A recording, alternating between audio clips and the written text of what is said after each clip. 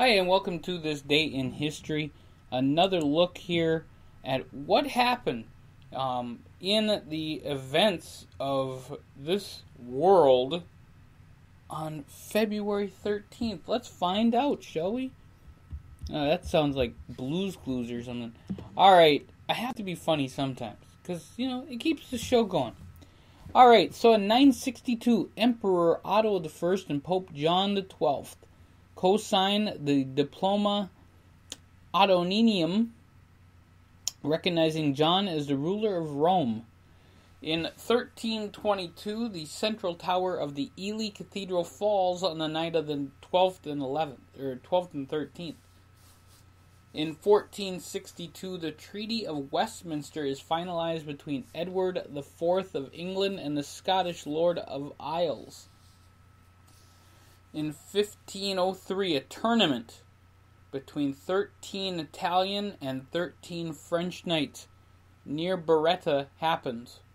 I don't know who won, but we might find out. Alright. Catherine Howard, the fifth wife of Henry VIII, is executed for adultery in 1542. Henry III of France is crowned the King of France at times 1565. In 1633, Galileo arrives in Rome for his trial before the Inquisition. In 1660, with the accession of young Charles XI of Sweden, his regents began negotiations to end the Second Northern War. In 1689, William and Mary are proclaimed co-rulers of New England. Of England, not New England. I was actually thinking about the William and Mary School, which is it's there. In 1692, the massacre at Glencoe, almost 80 MacDonalds at Glencoe, Scotland are killed early in the morning for not properly pledging allegiance to the new king, William of Orange. When I first read it, I thought I read 80 McDonald's at Glencoe, and I'm like, I didn't know they had that many McDonald's set up there. Alright, we move forward to 1849. The delegation led by Napoleon Pope Andre Siguna hands out to the Emperor Franz Joseph I of Austria the general petition of the Romanian leaders in Transylvania, Bangladesh, and Buvania, which demands that the Romanian nation be recognized. In 1867, work begins on the covering of the Seine, burying Brussels' primary river and creating the modern boulevards. In 1880, Thomas Jefferson observes a mission, thermoonic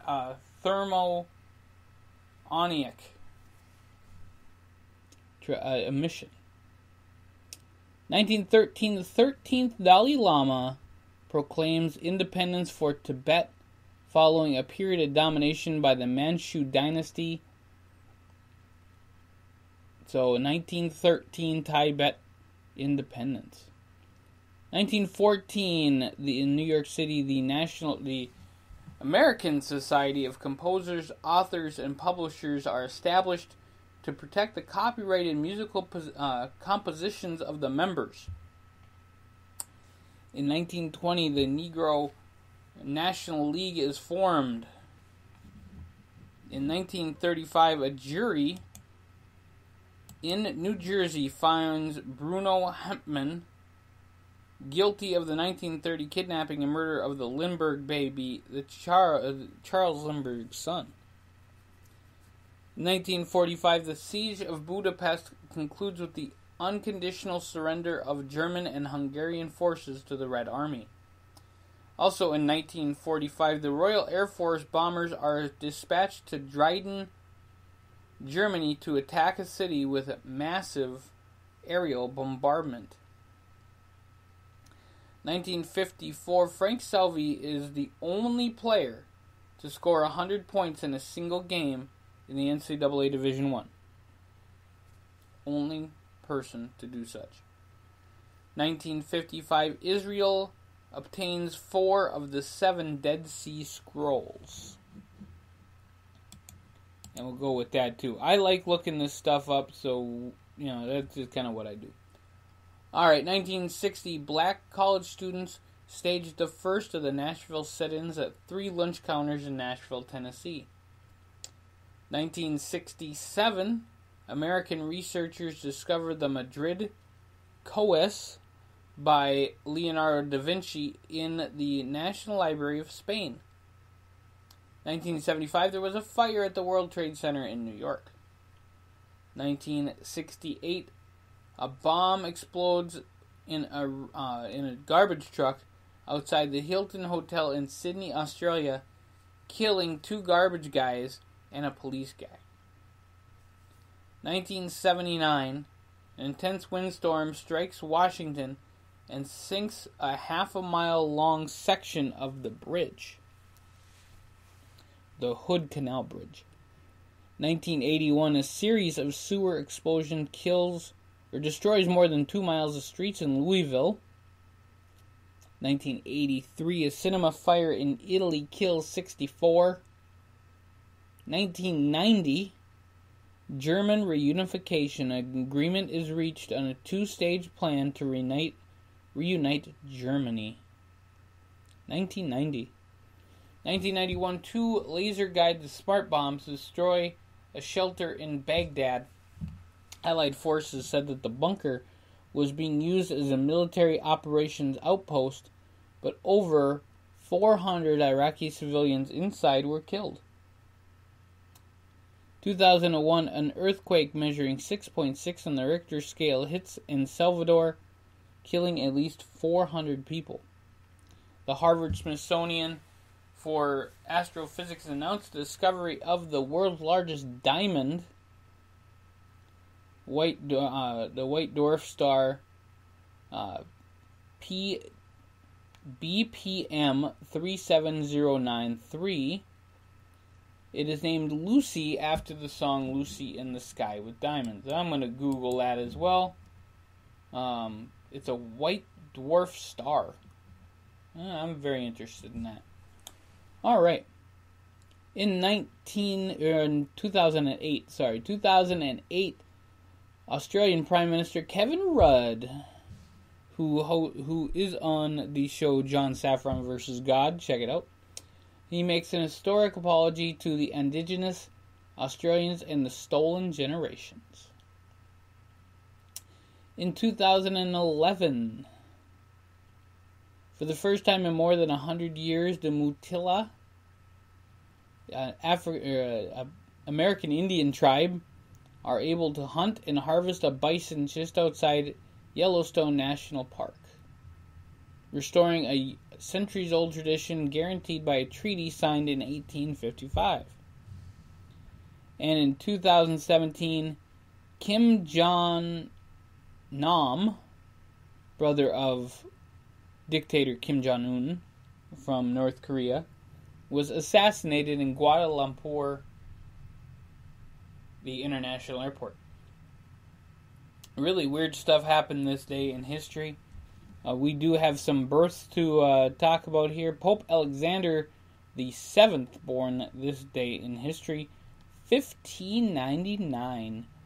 Kate Roberts, great author, born this day in 1891. And as we go further down the list, we find that William Shockley, a physicist and academic, was born this day in 1910. Khalid of Saudi Arabia, leader for a very long time, was born this day in history. 1913, also Tennessee Ernie Ford was born this day in history. And Eddie Robinson, a very famous coach. And the person who is still alive and with us, and still has a Wikipedia page. Chuck Yeager, who was the first test pilot to break the sound barrier. Born this day in history, 1923, still with us. Happy birthday to Chuck. Also born this day in history, Kim Novak, Angelo Mosca, Peter Tork, King Floyd, Stockard Channing. Love some Stockard Channing from the show Grease. Amazing, played Rizzo. Peter Gabriel, happy birthday to Peter Gabriel. Colin Matthews, happy birthday to Colin. Henry Rollins, happy birthday to Henry Rollins. Baby Doll, happy birthday to Baby Doll. Jeff Waters, happy birthday to Jeff Waters. Randy Moss. Mina Severi, happy birthday to Mina Severi. Also, Luke Moore, happy birthday to Luke. And Adam Clydesdale, happy birthday to you as well. A few deaths to cover. We've always got a few to cover. Of course, Kim Jong-nam died this day in history last year, as we just covered. Anton Scalia died this day in history in 2016. Of course, he was a Supreme Court Justice for a very long time. And as we go up the list, we find Waylon Jennings died this day in history, 2002. Floyd Douglas died 1951. Samuel Ashe, very famous from North Carolina, the 9th governor, died in 1813. And that is all for this day in history, folks. It is World Radio Day today. Children's Day in Myanmar, so enjoy. I'm going to do some reading, and we'll catch you very soon here on thescottshow.com.